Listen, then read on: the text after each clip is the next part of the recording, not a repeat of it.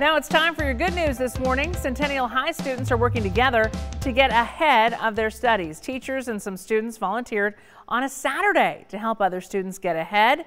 The school calls these Study Buddies sessions. It's so great. The kids show up on a Saturday. The teachers volunteer to help. The next one is on January 23rd if any Centennial students want to sign up and get some extra help.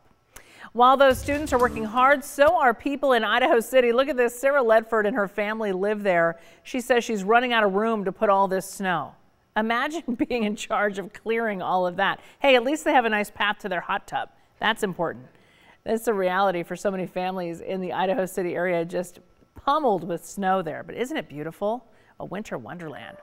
And new this morning, a Meridian pup ready for her mom to be done working. Look at this hysterical video. You can see this dog is giving her mom quite a look as she sits upright like a person on the couch. This is the way this dog sits on the couch. Isn't that funny? Waiting for mom. Mom, finish. It's time for you to finish on that computer. Pay attention to me. I love this so much. Thank you to Brooke Bohr for letting me share that.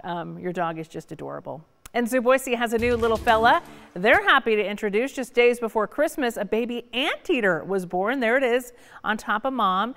Zoo staff says they're pleased with how well the mom Gloria is taking care of her new baby. You can see the anteaters in their new indoor exhibit, but you might have to look closely to see baby. It will most likely blend in with mom. Just like in the wild, she carries the baby on her back so that their stripes match up to camouflage them from predators. Zoo Boise currently open daily from 10 a.m. to 5 p.m. with a set number of tickets available every day. So please check online for those requirements before you go.